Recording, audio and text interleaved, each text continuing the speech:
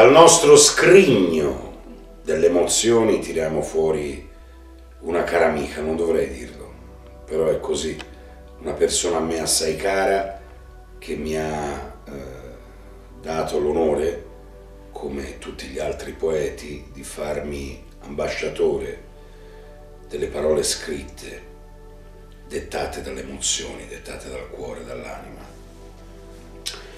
Oggi è la volta di Doretta Boretti.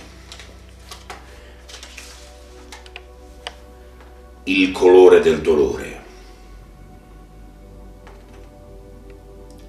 Hai mai guardato il colore del dolore quando la luna nasconde i suoi volti, quando nessuno scalda più le tue notti, mentre mani di rami scomposti nel buio dell'anima continuano a graffiarti gli occhi?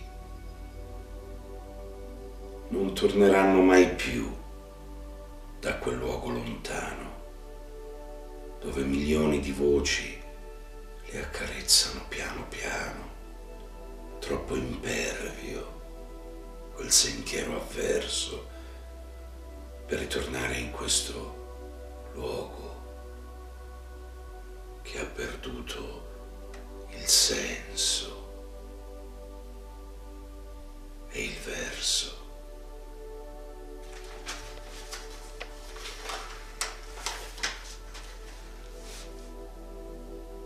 E poi il per sempre. Che esistenza scomposta la mia, giorni e giorni oltre la malinconia, camminando interminabili sospiri, colmi di scontento, dove niente è quello che vorresti e tutto quanto è spento.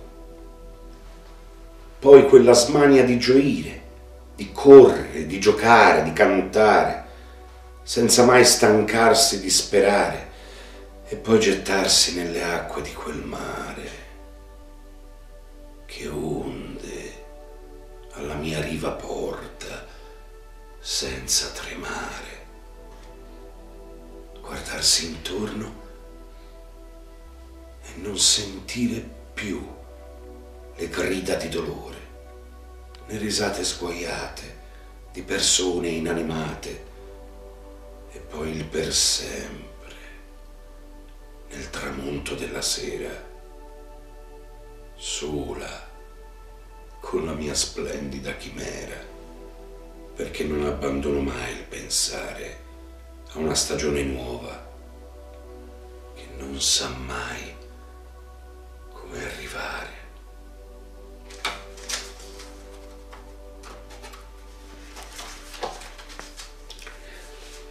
Il respiro di un sogno.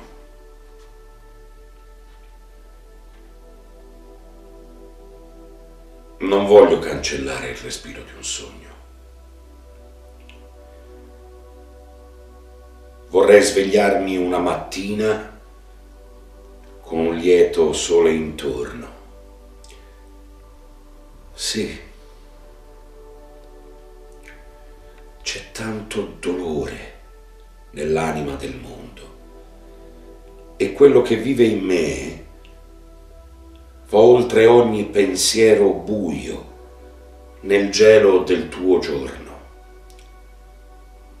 Ma questa vita mi ha donato un amore infinito, oltre la solitudine, oltre il pensiero, oltre la tristezza, la gioia o il desiderio.